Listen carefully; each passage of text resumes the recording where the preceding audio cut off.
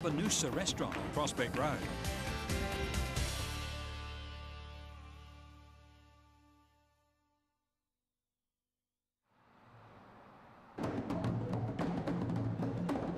There are lots of secret eateries tucked away in the suburbs, well away from the bright city lights, white tablecloths and silver service. And this is one of them. Welcome to Babanusa on Prospect Road. And as you can probably tell from the music, Adelaide's only authentic Sudanese restaurant.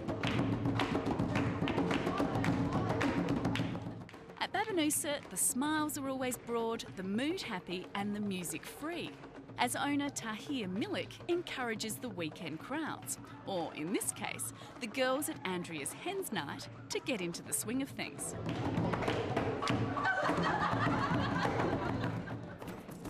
The name Babanusa comes from the town in Western Sudan, which is a meeting place for several nomadic tribes. It's where music and food combine to create a laid-back, relaxed atmosphere, which fits this eatery perfectly. Tahir grew up in the Sudanese capital of Khartoum and came to Australia in 1983 via Greece. And that's where his love affair with food began. So what happened is, like, for myself, my personal experience is when I went abroad to Greece, this one, my head started spinning, and then I said, hey, I can't afford to go to the restaurant and eat all the time. Then I started memorizing the flavor, the taste, sending letters to my sisters, and then I started learning gradually about cooking. At the end of the day, it's all about the food, of course, which is characterised by distinctive Sudanese aromas, tastes and flavours. Chef Eddie Ahmed's dishes are not too spicy and feature plenty of vegetables and salads like eggplant, rocket and tomato. So we're going to dish some goat from the pot.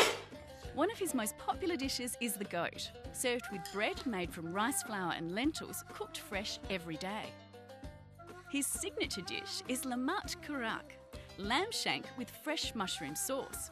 The meat is cooked for 3 hours in a dish of onion, garlic, tomato and mushroom sauce.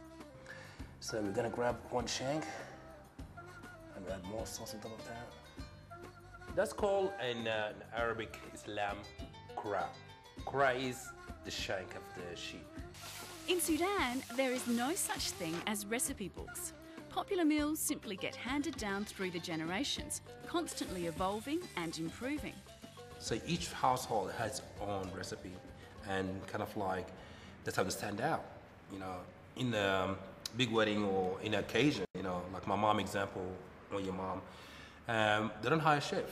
You know, all the neighbors that come and chip in. You know, so you and I come together, and we have like 10 slaughtered goat and cows and all the women do all the cooking, and each one of them has its role. Not like you do the lamb, you do the goat, and you do the vegetables. Each one just go and grab thing and do it, and it's perfect. Nice, beautiful, beautiful, beautiful. Not surprisingly, after such a long time in the oven, the lamb simply falls off the bone.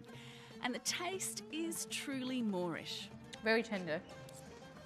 And like you say, the spice has gone right through the meat. It's beautiful. Absolutely.